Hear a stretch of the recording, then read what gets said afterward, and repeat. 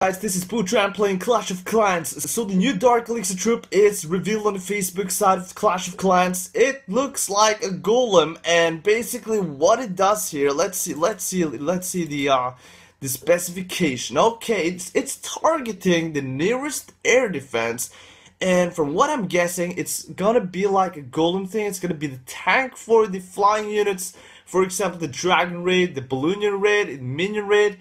It's gonna be in the front of the raid, I'm guessing. So it's gonna be cool, and I think it's gonna be a totally different playstyle. It's gonna be totally awesome to test them out. Anyways, I hope this info helped you a lot, guys. See you guys later, and goodbye. Boof!